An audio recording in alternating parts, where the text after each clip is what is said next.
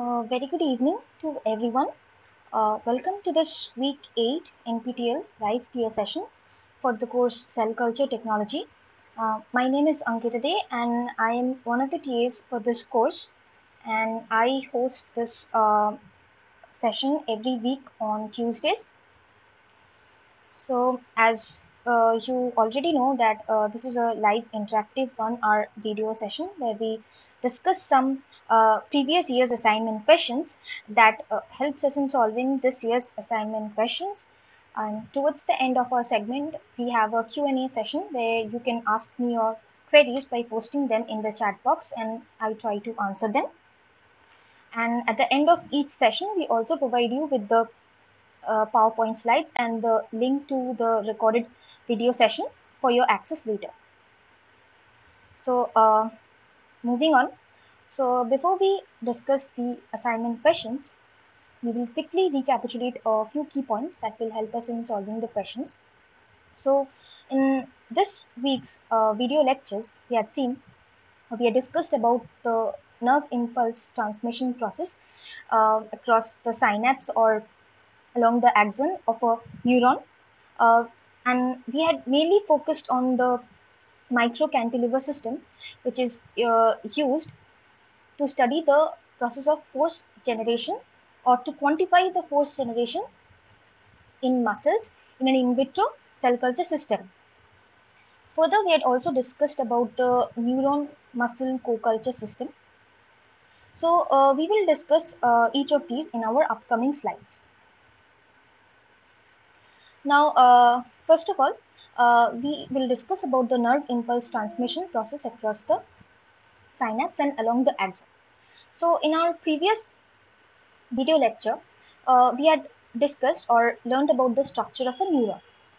So, as you are already aware, the neuron looks somewhat like this. It has a cell body or the soma, which contains the nucleus and other intracellular organelles. Apart from that, it also bears these outward projections, which are known as the dendrites, and these dendrites are responsible for receiving a signal or input from other neurons. And after that, the cell body, the soma, gives rise to the axon, which forms from a region known as the axon hillock.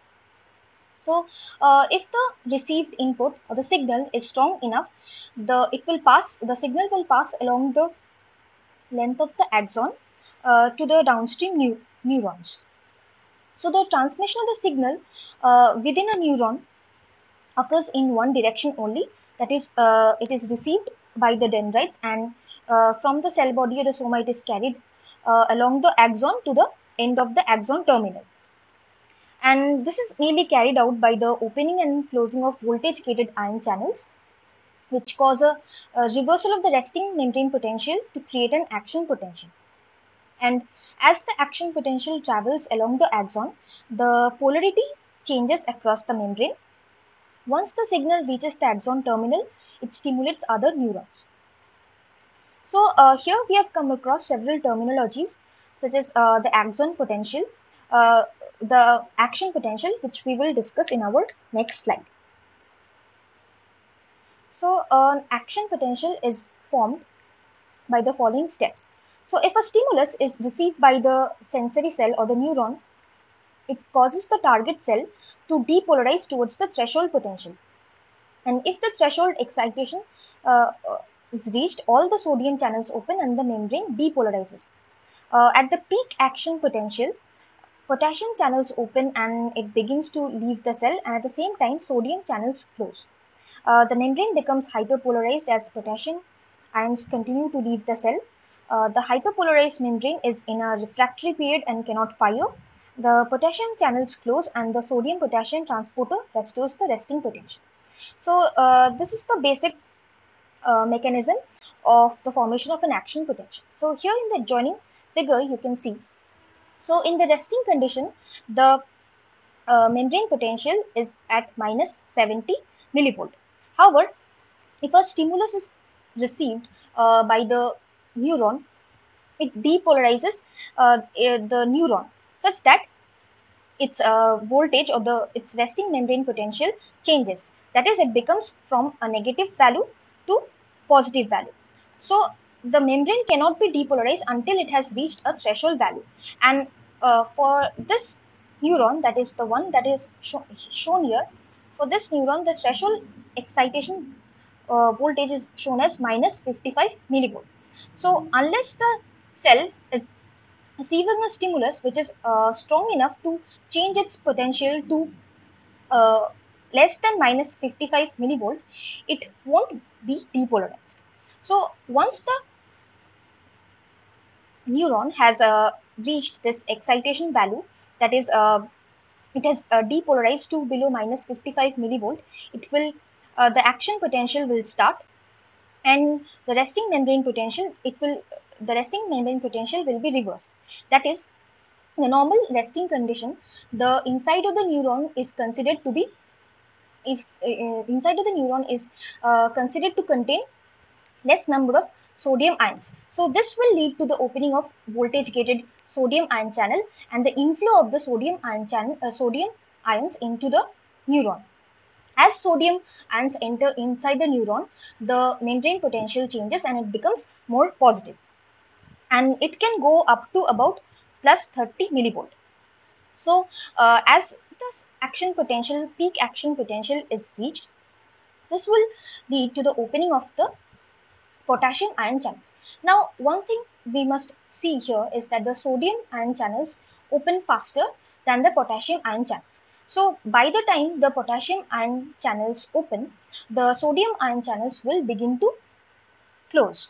And as the potassium ion channels open, it will lead to the outflow of the potassium ions from inside the neuron to the outside. And then the voltage of the neuron will start to drop here, and it will start to attain its resting membrane potential again. So as I already told you that the sodium ion channels open and close faster than the potassium ion channels. So the potassium channels, by the time the potassium ion channels close, the membrane uh, has hyperpolarized. So this has reached a potential that is lower than minus 70 millivolt, which could be about say minus 90 millivolt. So to again attain this resting membrane potential, we have these channels which are known as the sodium potassium transporter. They are mainly responsible for restoring the resting potential. So this is the pathway by which this action potential is formed. Now, the nerve impulse transmission across the axon can be of two types. It could be either saltatory, as for the which is caused for the myelinated axon, or it could be continuous. So, for the continuous conduction, what happens is the axon is non-myelinated, and it will lead to the opening and closing of the sodium ion channels all across the axon. However, for the myelinated axon, the nerve impulse transmission is saltatory. That is, the sodium ion channels are present only at the region where the myelin sheath is absent, that is the nodes of Ranvier, and this will lead to a much faster nerve impulse transmission across the axon, and the opening and closing of the sodium ion channels will happen only at the nodes of the Ranvier. So the speed of the nerve impulse transmission will depend on mainly two factors. One is the diameter of the axon, and the next is the presence or the absence of the myelin sheath. Next, moving on, so we have come across two important terms here, that is the depolarization and hyperpolarization of the action potential. So what does depolarization mean? So when the neurotransmitter molecules bind to receptors located on a neuron's dendrites, voltage gated ion channels open. At the excitatory synapses, positive ions enter the neuron and depolarize the membrane, decreasing the difference in voltage between the inside and the outside of the neuron. A stimulus from a sensory cell or another neuron depolarizes the target neuron to its threshold potential, and sodium channels in the axon hillock open, starting an action potential. Once the sodium channels open, the neuron completely depolarizes to a membrane potential of about 40 millivolt, and the action potential travels down the neuron as the sodium channels open. Next, we were discussing about the hyperpolarization and the return to the resting potential. So action potentials are considered an all or nothing event. Once the threshold potential is reached, the neuron completely depolarizes. As the depolarization is complete, the cell resets its membrane voltage back to the resting potential. The sodium channels close, beginning the neuron's refractory period. So the refractory period refers to the period during which the neuron is not excitable to another stimulus. And at the same time, the voltage gated potassium channels open, allowing the potassium to leave the cell. As potassium ions leave the cell, the membrane potential once again becomes negative. However, the diffusion of potassium ions out of the cell hyperpolarizes the cell. As I told you that the potassium ion channels close more slowly, which leads to hyperpolarization of the neuron, making the membrane potential more negative than the cell's normal resting potential. At this point, the sodium channels return to the resting state, ready to open again if the membrane potential again exceeds the threshold potential. So at this point, the neuron is excitable to another incoming stimulus. Eventually, the extra potassium ions diffuse out of the cell through the potassium leakage channels, bringing the cell from its hyperpolarized state back to its resting membrane potential. So this last step is carried out by the sodium potassium ATPase pumps.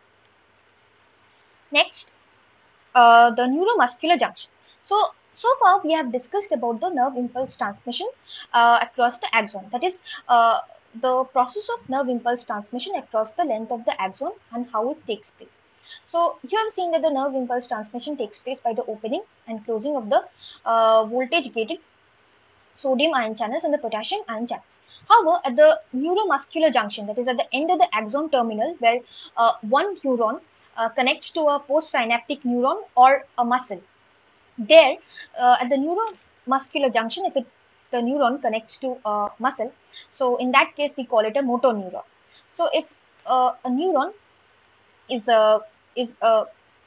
sending a stimulus to a muscle at that region, that is at the neuromuscular junction, or it could also be a neuron-neuron junction. So at that place, that is at the end of the axon terminal, nerve impulse transmission takes place with the help of the neurotransmitter molecules, and it is caused by the opening of voltage gated calcium ion channel. So this is a main difference, that along the axon it was carried out by the sodium and potassium ions, whereas at the axon terminal it is carried out by the calcium channel.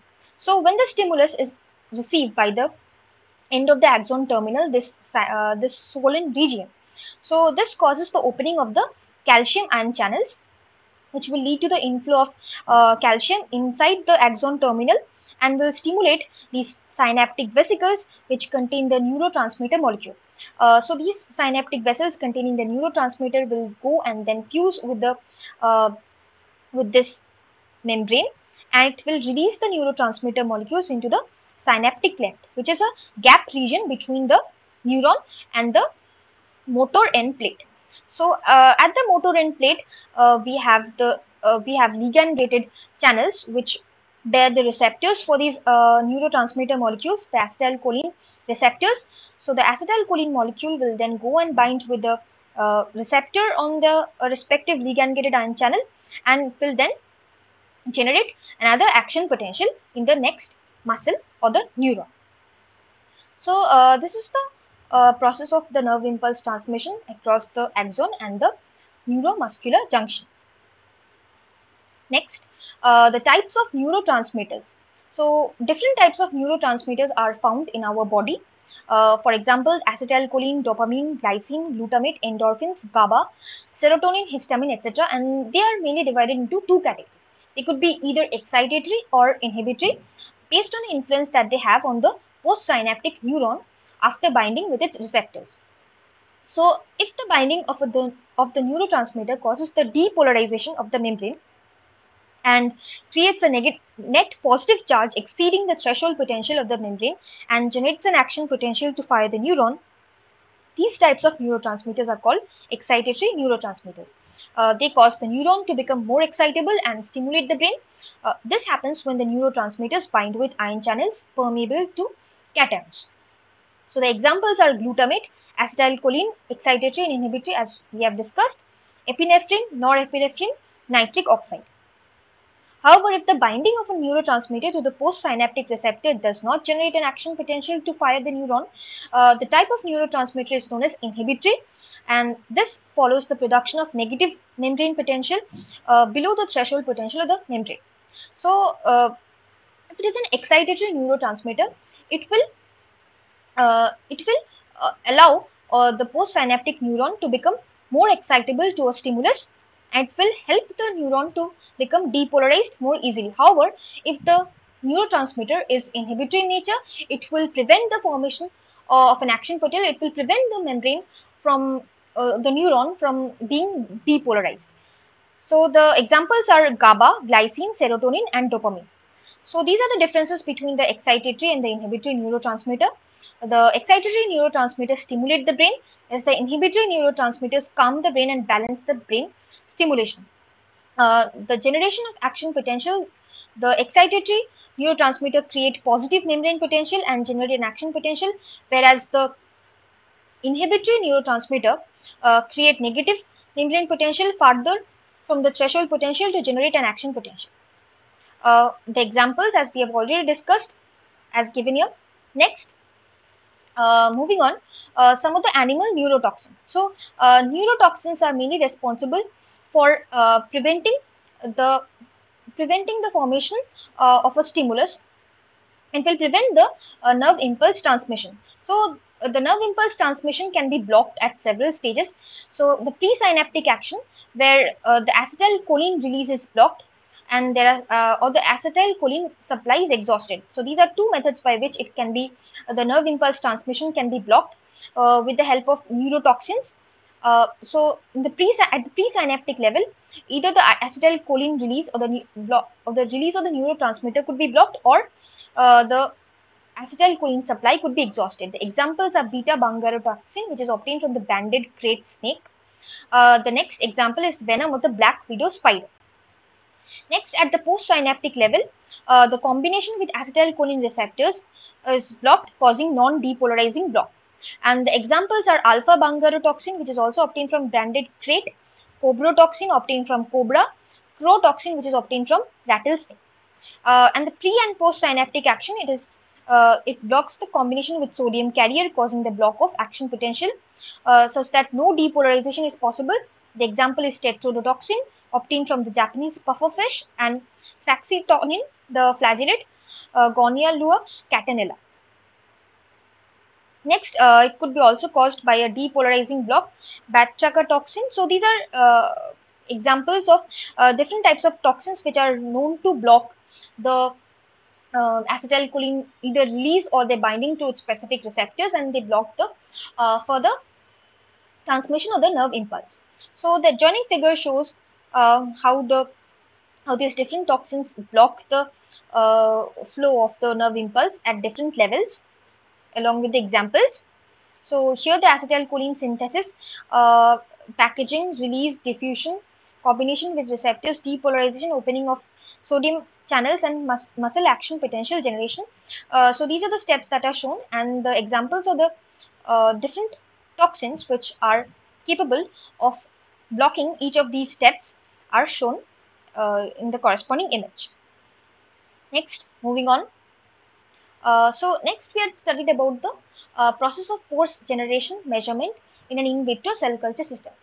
For this, I have provided you with the links to two papers where you can find the process of how you can use the micro cantilever system to quantify the force generated by a muscle, the myotube grown on the cantilever system in an in vitro cell culture system. So if you refer to these two papers, then you can find the processes very very nicely illustrated. Moving on, now we will discuss some of the previous year's assignment questions relating to what we have studied so far.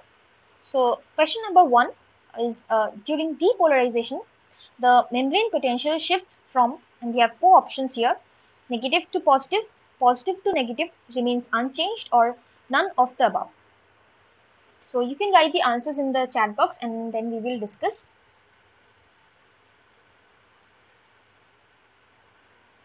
So as we were discussing that in a resting membrane, in a resting condition, the membrane potential is close to minus 70 millivolt, and if the neuron receives a stimulus, so that it receives a stimulus, then its membrane potential, and if a threshold is reached, then the membrane will be depolarized and will lead to the opening of sodium ion channels and the inflow of the sodium ions, which will cause the generation of an action potential. So here, during depolarization, the membrane potential is shifting from, you can write the answers and then we will see what the correct option should be.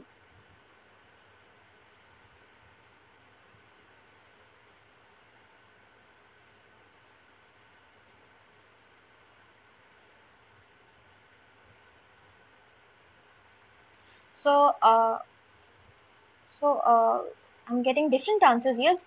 So let's see what the right answer should be. So the right answer is negative to positive. So as I was saying, that in the resting condition, the membrane potential is at close to minus 70 millivolt. However, when a stimulus is reached and the threshold potential is reached, that is the cell is stimulated and it reaches the threshold value, threshold excitation value of minus 55 millivolt, then the cell will be or the neuron will be depolarized such that it will lead to the opening of sodium channels or the voltage gated ion channels, and will lead to the influx of sodium ions. So sodium is a cation and it will flow into the neuron from the outside to the inside. So outside, in the resting condition, in the extracellular fluid, sodium ion channels are more abundant in the outside than in the inside, and the opening of the voltage gated ion channels will cause an inflow of the sodium channels or the cations into the inside of the neuron. So this will lead to a reversal in the membrane polarity, that is it will change from a negative membrane potential to a positive membrane potential. So from minus 70 millivolt, the membrane potential will change to will can go as high up as plus 30 millivolt. So during depolarization, the membrane potential is becoming from more positive, that is previously it was minus 70 millivolt, and then next it is becoming, or it is going as high up as 30 millivolt at the peak of the action potential. So it is becoming negative to positive. So the right option here is option A, negative to positive. So I hope you understood this part. Now let's move on to the next question. So question number 2 is also related to what we have studied. Uh, During repolarization, membrane potential shifts from negative to positive, positive to negative, remains unchanged, or none of the above. So you can write the answer and we will discuss.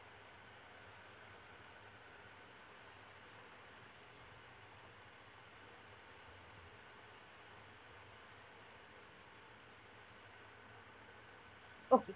So all of you are saying that it should be option B, that is positive to negative. So let's see what the right answer is. Yes. So the right answer is during repolarization, membrane potential shifts from positive to negative. So we saw in the previous question that during depolarization, the membrane potential shifts from negative to positive. So once the neuron has been depolarized, that is, and the action potential has been generated and it has reached the peak, that is close to plus 30 or say plus 40 millivolt. Now this voltage will somewhat vary from neuron to neuron. So let's take that it goes as high up as plus 30 or plus 40 millivolt. So once the action potential has reached its peak excitation value, that is plus 40 millivolt, it will lead to the opening of the potassium ion channels. So the once the potassium ion channels open, it will lead to the outflow of the potassium ions from the inside of the neuron to the outside. This will lead to the this will lead to a decrease in the membrane potential value.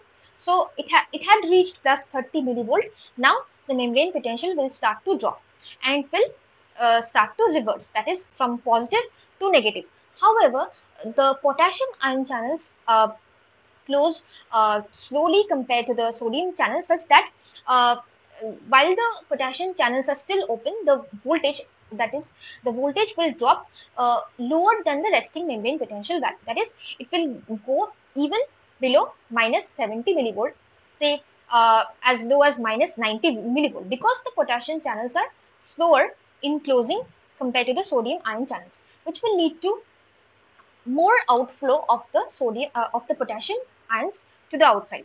Now, at this time, this phase is known as the hyperpolarization, because it is polarized more than it should be. So therefore, it is referred to as hyperpolarization. And at this hyperpolarized state, the potassium ion channels close, and the membrane is excitable to another or the next stimulus. However, the resting membrane potential needs to be restored to the cell, and this is that is from minus 90 millivolt, the resting membrane potential, which was minus 70 millivolt, should be restored, and that is why this is carried out by the sodium potassium ATPase pump. Next, question number 3, during depolarization, which ions move inside the cell from the outside? Sodium, potassium, both sodium and potassium, or none of sodium and potassium?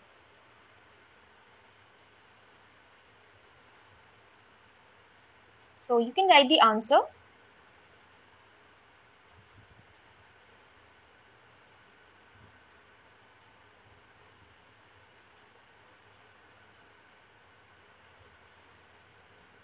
So all of you are saying that it should be option A, that is sodium.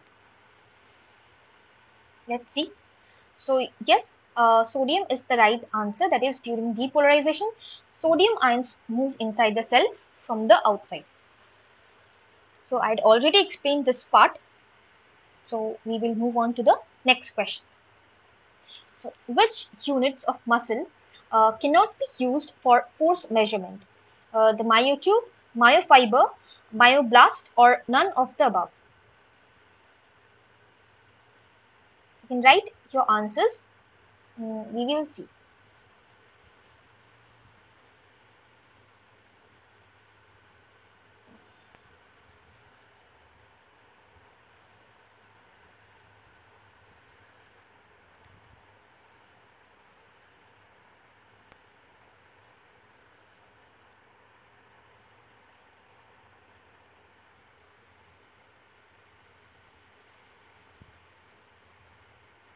So some of you are saying that it should be A, some are saying there should be C.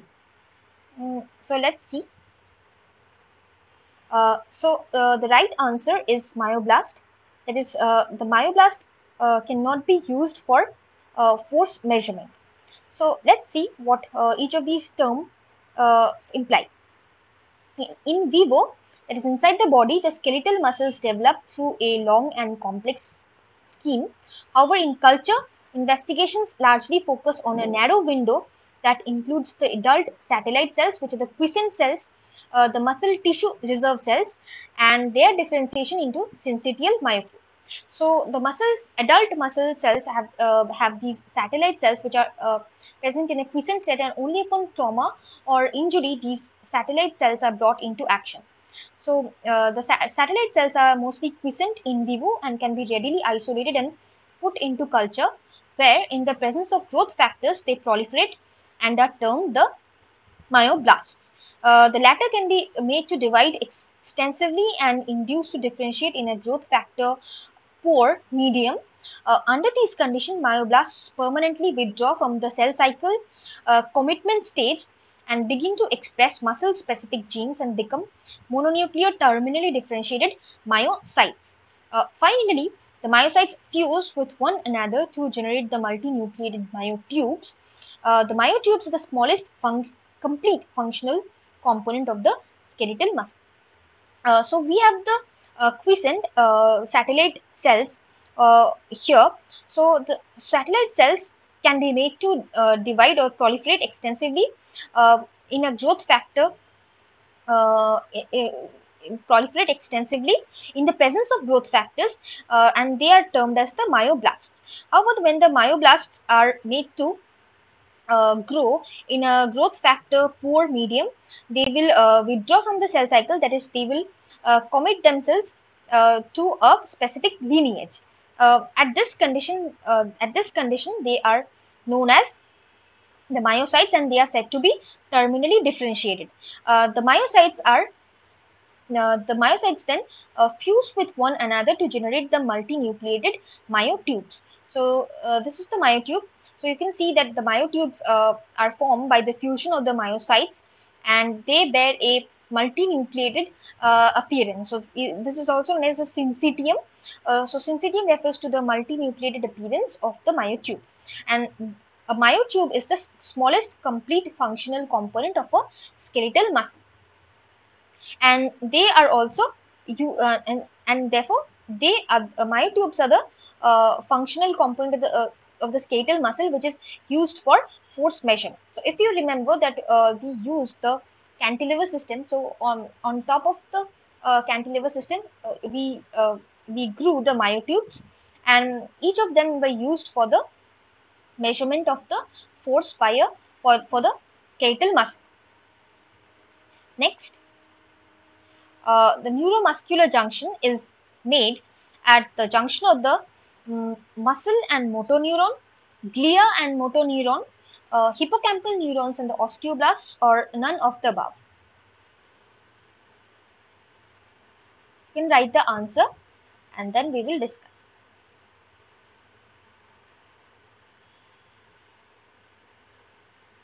So we have seen that the junctions could be of either it could be a junction between a presynaptic neuron and a postsynaptic neuron, or it could be between a neuron and a muscle.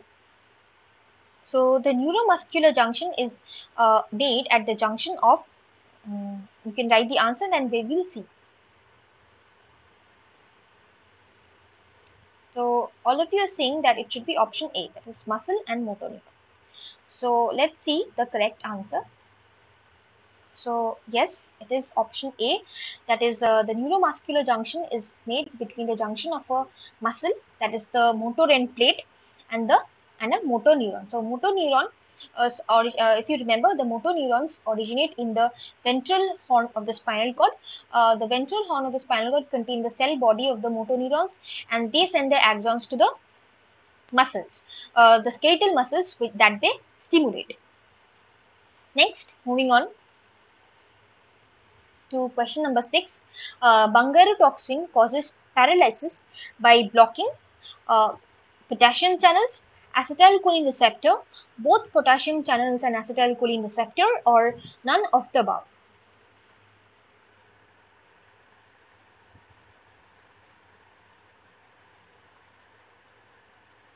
So you can write the answers and we will see which is the correct option.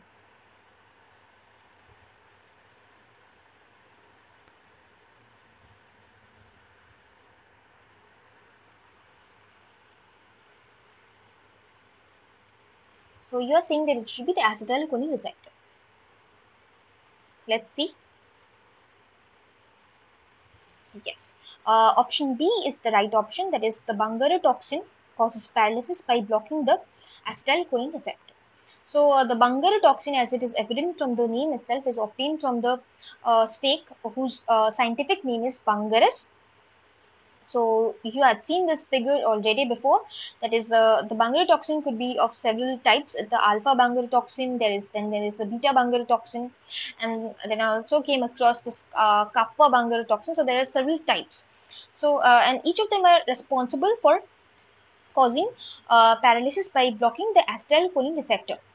So how does this, and at which step does this block the acetylcholine receptor? So here you can see alpha BTX, the alpha bungarotoxin, which blocks the combination of the acetylcholine with its receptors, that is at the postsynaptic level. And then along with that, we have some other toxins obtained from snakes, crotoxin, cobrotoxin.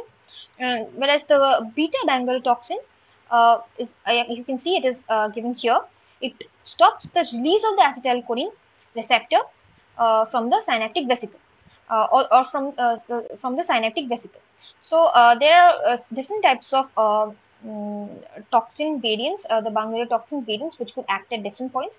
But since they have only asked here how does this cause paralysis by blocking which channel, we can choose the answer as the acetylcholine receptor, because there are no other options available.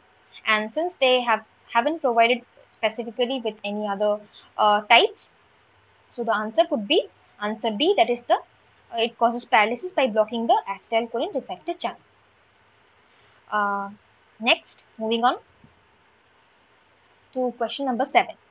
So, for myotubes cultured on cantilever devices, to move the cantilevers, which property of cantilevers should be similar to the myotubes? The stiffness, color, weight, or fit. So, you can write the answers and we will see the answer, which of them is correct.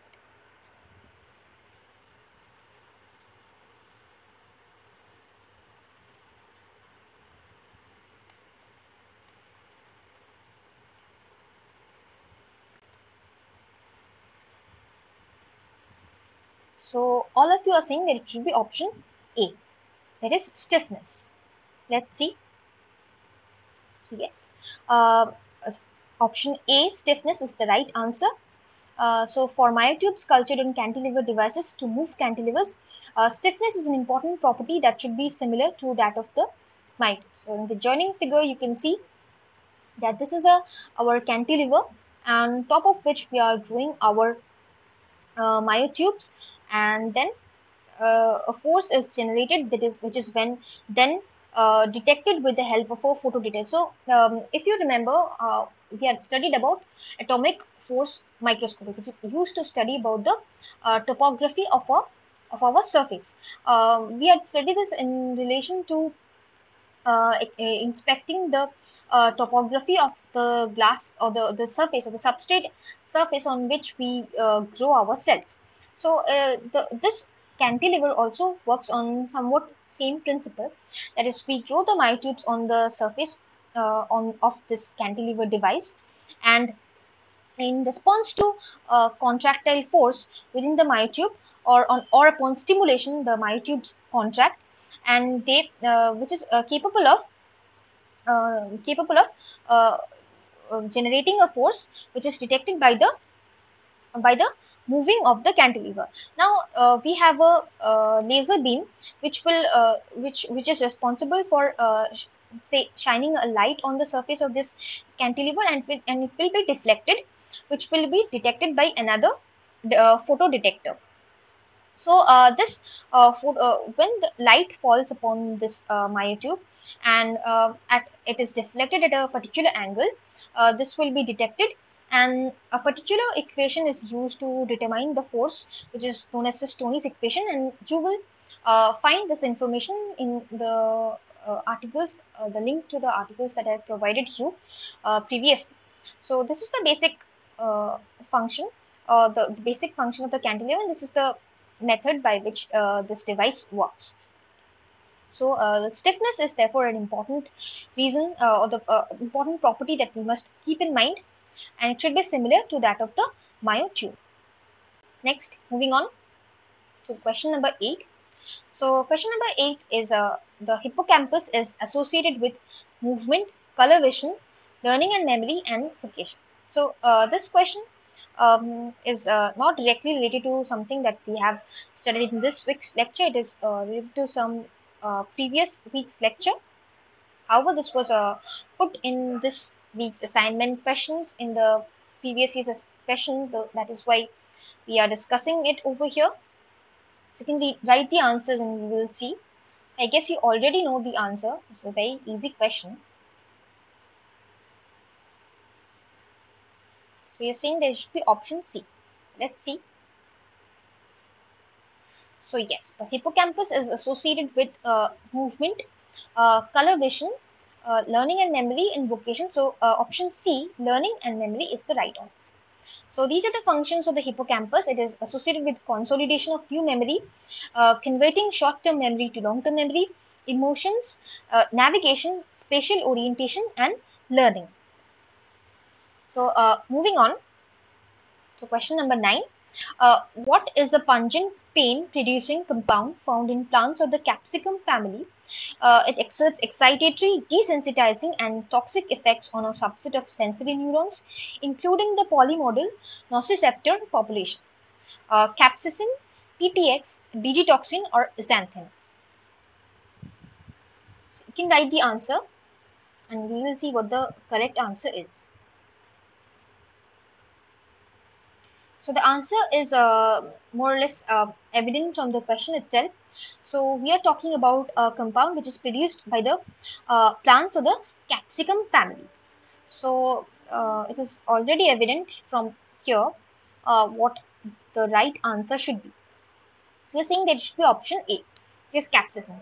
So let's see. So yes, capsaicin obtained from the capsicum family exerts the excitatory, desensitizing, toxic effects on a subset of sensory neurons, including the polymodal nociceptor population. So the capsaicin is a 8-methyl N-vanillyl 6-nonamide, one of the most important natural products that come from chili pepper, which is the common name of the fruit of the capsicum plants.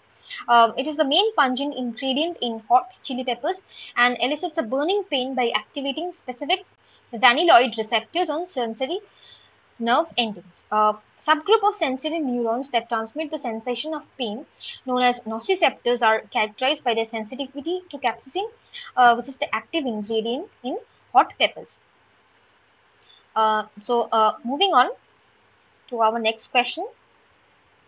The last question. Which of the following blocks the sodium ion channel? TTX, 4AP, calcium, or free radicals?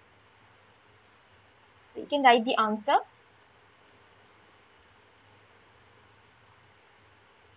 and we will discuss.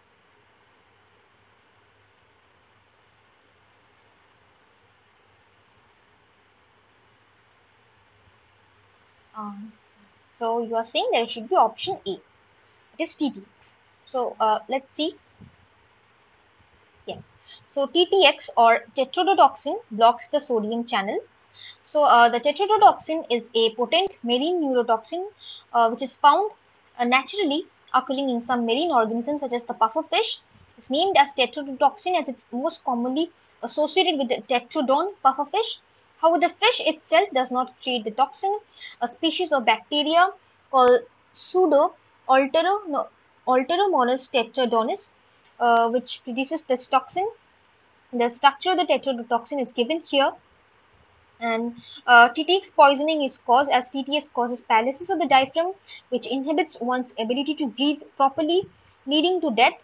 Common symptoms include numbness, sweating, headache, weakness, incoordination, hypertension, and paralysis. It is so poisonous that the amount of TTX can be placed on the tip of a needle, and it can kill a full-size adult human.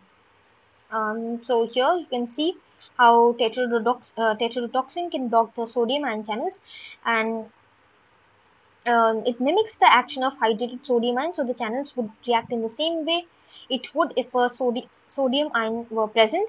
As the diagram explains, TTX binds to these channels permanently, and the size of the compound does not let other sodium ions to pass through the channels and enter the cell. So TTX stops sodium ion movement, which impairs the central and the peripheral nervous system, causing paralysis and eventually death. So that was all for today's session. Those were the questions. So I would like to thank NPTEL and IIT Madras for giving me this theorship opportunity. I would also like to thank Professor Moina Das, the course instructor, for this course for selecting me for this role. Um, I would like to express my gratitude to my supervisor, Professor Mahitosh Mandal sir. And I'd like to thank MHRD, the Government of India, for the Prime Minister's Research Fellowship. Thank IIT Kharagpur for allowing me to pursue PhD at the institution. Lastly, I thank all the participants for joining all the sessions. That's all. Thank you.